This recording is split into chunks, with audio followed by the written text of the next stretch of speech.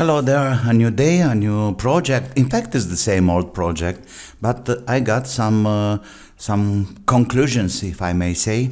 That's the little guy I'm talking about, the Moded one, because now I find a kind of, let's call it recipe, to have a better power supply here.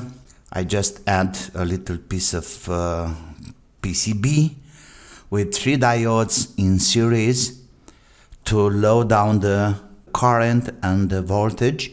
So now the amplifier, it's around 3 volts, and we have around 130 milliamps. And for this kind of chip, which is supposed to be original but is not, it's absolutely okay. Let's take a look inside. You can see here very well, that's the filter at the input.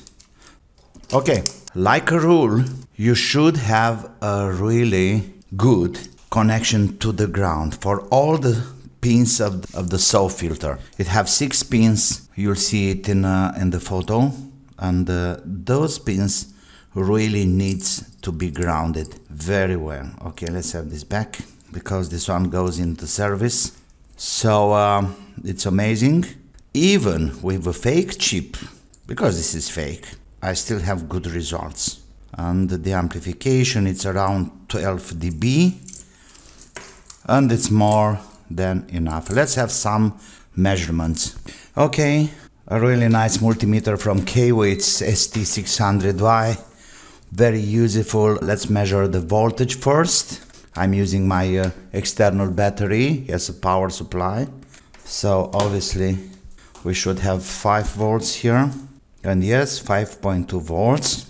Now let's connect the amplifier. So now the amplifier, it's working, yes it should. Let's have this on volts, and we should have like 2.437 volts. And I can tell you it's doing an excellent job with this voltage. And now let's measure the current. Okay, so we have 132 milliamps. It's growing a little bit because it's getting hot, but it's stabilized around 133. So this is a very secure and long-term power supplying. The amplifier is getting a little hot, but that's the way it has to be. Like I said before, this is a fake. I don't know, but it's a working fake. Let me have a test with the Nano Vna to see about the amplification at 2.9 volts. Very simple test. 22 dB attenuator, but first let's have this attenuator online. So we have a 24 dB here, it should be 22, it's the connectors or something. I need to check all these cables of mine. So this is a problem. So we have a minus 22.17 attenuation. Let's write it down, minus 22.15 dB attenuation. Now let's hook the amplifier. Okay, same old trick with a middle pin. Save some connectors and make the path shorter. Yeah, of course we have a residual, how I call it, response or shape. And now let's connect this to 5 volts, and there we are, people. So we have minus 11.19 dB. That is 6, that is 9, 0. So now we have around 10.96 dB amplification, and this is more than enough, with a very nice defined shape on 868 megahertz. This is beautiful. Do we have some more here? 800, no. So if we take it the other way, we can bet on around 10 megahertz with a peak at 868.2. Let's narrow this. Let's say 850 megahertz to 890 megahertz. Oh. Yeah, now we can see much better. So we have like 870.4 to 868. No, 860 with a top at 868. No, 868, absolutely. Minus 11.2. Yeah, 11.2. Yeah, around. Okay, so we can bet on 10 dB amplification, and this is more than enough. And also the amplifier is very stable with 2.9 volts and a very good current 130 for this kind of amplifier. But this is obviously a fake SPF5189Z. If you have the possibility to buy or purchase PG103 Plus, this is a direct replacement of this MMIC. So I suggest to have some originals from Mouser or any other electronic parts shop. The results will be much more improved. I can't measure the noise. Probably it's pretty noisy, but it's doing the job. Okay, so that's it for the hardware, part. And now let's talk about the last 7 days results. Okay, so let's get to numbers, and of course everything happened this week with the network is just a joke, but I don't care, because I really don't mean about making money. I'm just trying to understand how the network is working and how the amplifiers behave and the antennas and all these stuffs. So let's have a quick look at the hotspots around here. So finally it turns to be, okay, how many? 39. That's pretty okay.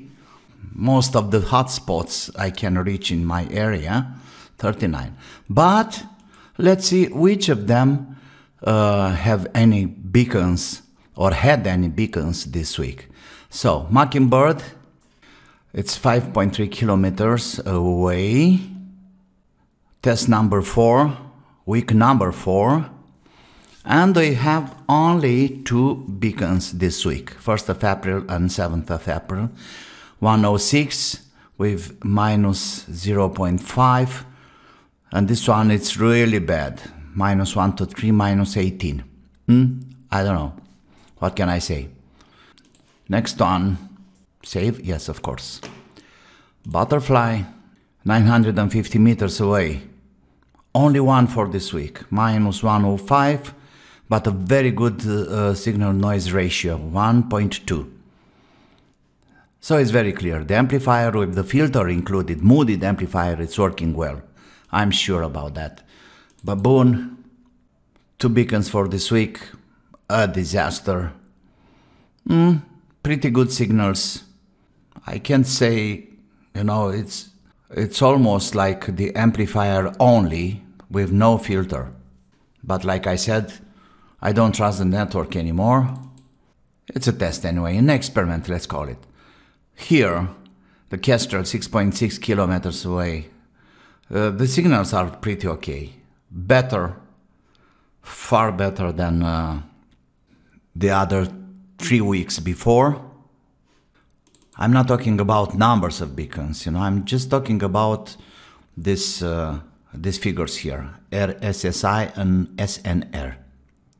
You see, much better. Okay, duck, obviously better. It's a really good improvement having the filter on, straight on the amplifier. This one, cat, 3.3 kilometers. No doubt, it's better. This guy here, only one. It was very active in week 2. Look here. But the signals are better.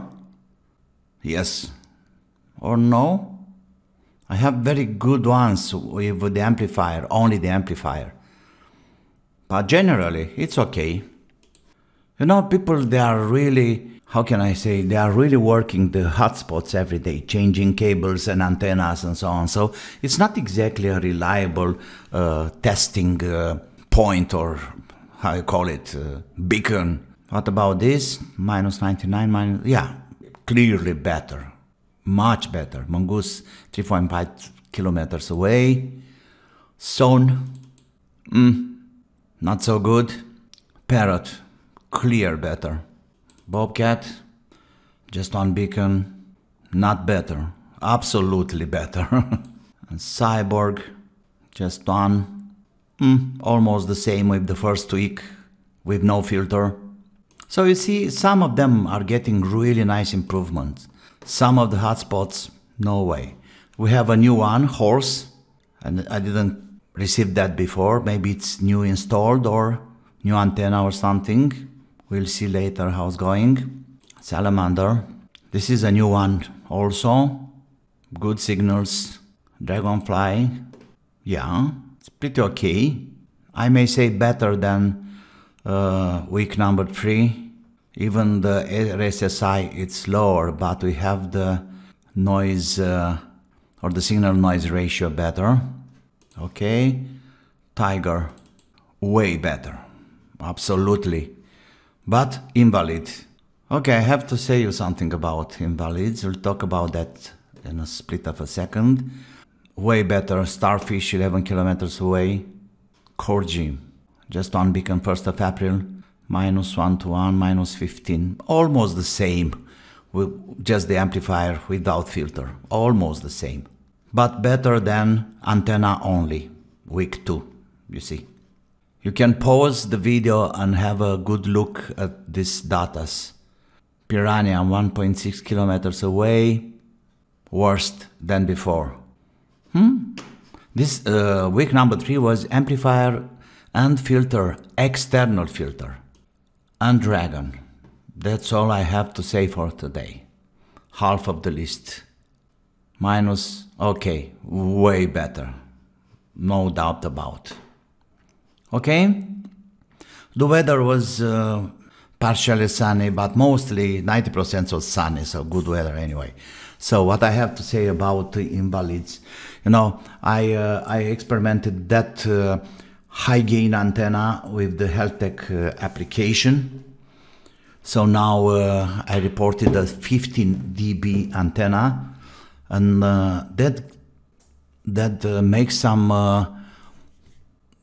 that makes the strong signals much tolerable, if I may say. So you don't reach invalids so much like before. The point is that in the same time that the AX power, it's getting lower. If you have like 15 dB for the antenna, here in EU, we have like 1 dB for TX. So this is nothing. I mean, you can barely reach the hotspots a couple of hundreds of meters. But I'm still experimenting with that. Now I went back to, oh no, I think it's 6 dB now. So I'm just waiting for the results. The next week will be with a new amplifier. I'm going to have one of those bidirectional like I did before, AB8685V, with the same antenna, same cable, and we'll do a test with this amplifier for a week long. Thank you for now. I hope it's useful. Like, subscribe, and see you soon with some other projects. And don't forget to have fun. Bye bye.